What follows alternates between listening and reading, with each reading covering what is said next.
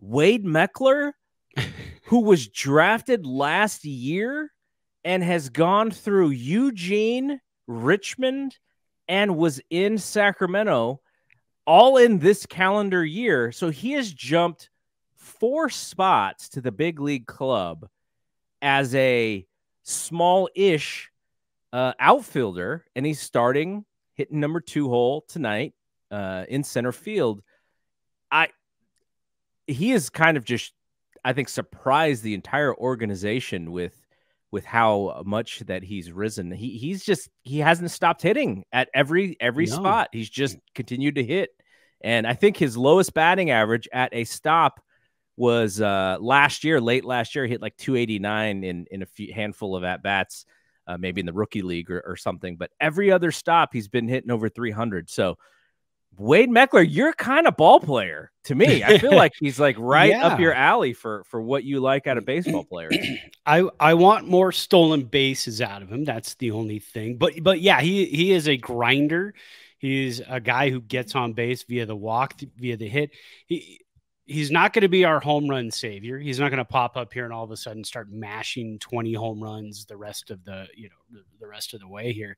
But he's going to he's going to be a guy who's going to give this lineup some life. He's batting second as we're speaking. Monday night's game, he'll be batting second.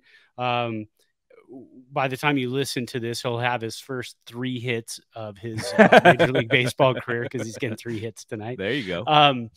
But so he's a guy, and then that way you can drop Tyro down to the 7 or 8 spot, which he is tonight. I think he's in the 8 spot, and kind of turn that lineup over a little bit. It's not so much the bottom of the lineup has been struggling. Usually when you look at a team and you go, oh, you can score some runs, but your 7, 8, 9, your 6, 7, 8, 9 guys are really struggling. And then that way, when you get back to the top of the lineup, you got a table set again.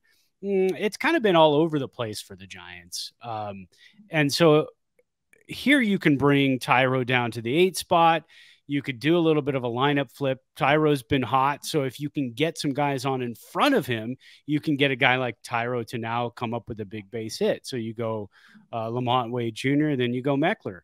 That's a pretty nice 1-2. And again, I say if Wade Meckler translates to the bigs, there's no proof he's not going to at this point. When you look at what he did last year, starting in the rookie league with the Giants, 289 in 38 at-bats. Then they brought him up to San Jose, 41 at-bats. He hit 439.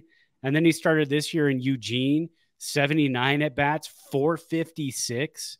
And then in Richmond, 149 at-bats. That's his longest stay out of any stop along the way.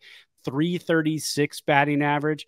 And then in Sacramento, only 10 games, 25 plate appearances, 400. So, I mean, I'm not exactly sure. I haven't examined this guy a whole lot because I honestly didn't think we were going to see him this year. Like you said earlier, it was kind of one of those things where you're going, I mean, yeah, that'd be cool. Think about who we were talking about last year. We were talking about Vaughn Brown and Grant McCray, and this dude jumped over both of those guys. Just was like, and look, you know, he's college, so he played in college, so he's 23. It's not like he's, you know, jumping up from like, you know, 19 or whatever. Exactly. He's a little seasoned, but still, you know, just the fact that he was not as much on the radar as even those two guys were, but now he's leapt over those guys and so here's one thing for folks watching on video. This will probably be pretty fun. Maybe not as much on radio, but